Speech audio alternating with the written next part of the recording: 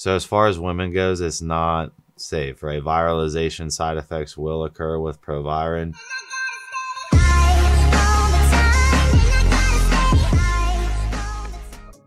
What is up, everyone? It's Russo. I hope everyone is doing well. Today's ASMR sip is 1907. Check out 1907water.com. Coupon code Russo. ASMR Spritz, Intelligent Elephant Carbon. Coupon code Russo as well as Young LA. Check out my source list in the comments below for discounts. Welcome back to PEDucation. Today we are going to be going over Proviron, otherwise known as Mesterolone. So 1-methyl dihydrotestosterone, otherwise known as Proviron, is owned by Bayer currently, and this was developed in 1934. Very old compound and was used for muscle wasting. It was actually used for male fertility, believe it or not. And overall, this is a very nuanced compound that gets a lot of attention. And I'm going to go into my personal experience with it, as well as kind of how it slots in the upper echelon of pro bodybuilding. So the androgenic reading is 30 to 40, with the anabolic being 100 to 150, with the baseline of 100 as testosterone. So you can see that it's not very androgenic. So in a nutshell, basically, Proviron is a way to destroy your SHBG, sex hormone binding globulins. So it has a binding affinity for all plasma binding proteins. For example, if you would inject a gram of testosterone, just bioidentical testosterone, your SHBG would creep up to combat it, to cause a lower free T scale, because the body obviously doesn't want a crazy androgenic environment with all these androgens binding to places they should not be. And SHBG is the failsafe as well as the transporter to move the hormones around the body. But when SHBG is bound to your testosterone, it is not, you're not feeling it. Essentially, you're not gonna feel it. That's why people, you know, when I get messaged at Russo Lifts, you can DM me there, I always ask, well, what's your free testosterone? Because normally people will get total testosterone checked and be like,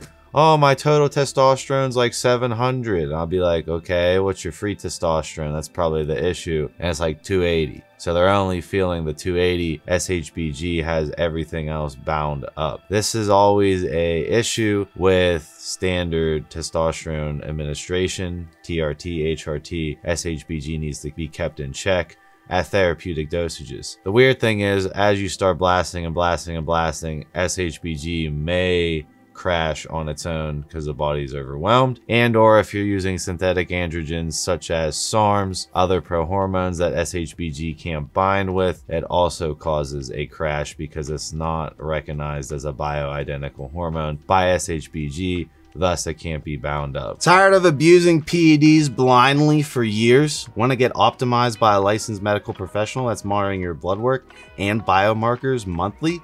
Want to be able to call in whenever you want to speak to a licensed medical professional that is well versed on hormones? Check out my TRT company in the description below. Elevate Alternative is the OG in the game, over 20 years of experience, and it's more than just TRT, TRT plus, all FDA compounding pharmacy items available, and overall there is no money taken unless you sign up. You get a free initial consultation, and I have redone the website. The website is officially online intake form, completely streamlined, making it the easiest way to get started. Check out the pinned comment in the description below. So as far as estrogen side effects, it is not aromatized at all. So you don't have to worry about any estrogen activity, and no gyno concerns there. As far as cholesterol, it's for sure going to lower your HDL, raise your LDL, and overall you're gonna have the standard synthetic androgen side effects of cholesterol, RBC possibly being elevated. But this is a very quote-unquote safe oral as long as you understand the damage you're potentially doing by crashing your SHBG. When I was younger in this, I thought that, oh, I wanted to keep my SHBG flatlined all the time because that means I would be the most sensitive, I'd have the most active androgens working, and that is true. However, you don't want this overly androgenic environment, especially in a longevity concern case or a health span case. You want a healthy amount of SHBG to transport your androgens to different tissues and or not be just randomly binding with intestines and shit. You want to keep SHBG on the lower end, but you don't want it to completely crash. So the weird thing about Proviron, and this is why it was used in male fertility, apparently it can increase sperm output, but it is not in the therapeutic dosages pretty much suppressive at all, right? Most synthetic androgens, you're like, oh, I'm going to suppress my HPTA. Not with this compound. Again, this is this weird compound that I'm about to get into what the pros do with it. So therapeutic dosage of Proviron via Anabolics 11th edition is 25 milligrams 3 times a day, whereas the athletic administration is 50 to, I've seen over 200 milligrams a day, depending on how crazy some of these gurus are. So as far as women goes, it's not safe, right? Viralization side effects will occur with Proviron. You're basically, you know, it's a DHT, right? So you want to stay away from this compound, even if your coach recommends it. Your voice starts cracking, boom, it's gone pretty quickly after the cracking starts. So I would not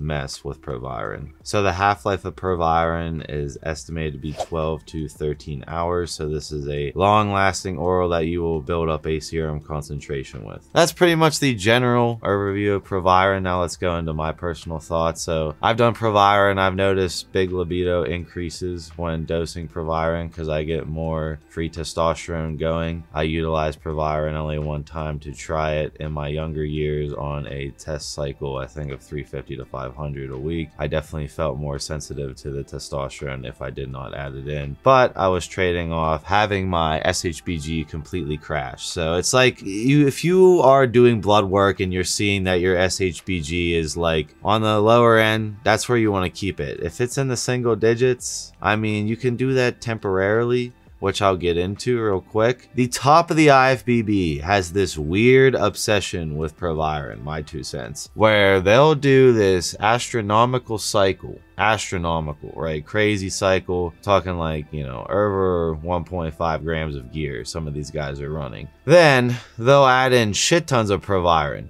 right? So you would think at 1.5 plus grams of gear a week, your SHBG is going to be fucked. Well, some of the top gurus, again, their cycles have leaked, and it's been shown that they add in tons of Proviron right before the show to make sure the SHBG is absolute flatline 0. And apparently you can get a better cosmetic look from doing this while obviously causing way more damage. But that's really how Proviron has stuck around, right? It's been used to acutely flatline SHBG just rapidly, and then paired with an insane blast that makes you more sensitive, and that could give you a quote-unquote better cosmetic temporary look for when you're going on stage. And that's how Proviron slots in today's age as this weird compound that's very nuanced. Now, if you're on TRT, HRT, you could theoretically add in a little bit of Proviron to keep your SHBG at the bottom of the normal reference range, right? I would not recommend crashing it. You want some SHBG in there to transport stuff around. You don't want to crash it. But as far as all gas, no brakes, top of performance, this is one of those things that the top pro gurus will add in tons of Proviron right before the show to make sure that the massive blast they're on is I guess like we can throw up the Pokemon, Andrew, super effective, right? Do you want to crash SHBG? No, you don't want to crash SHBG.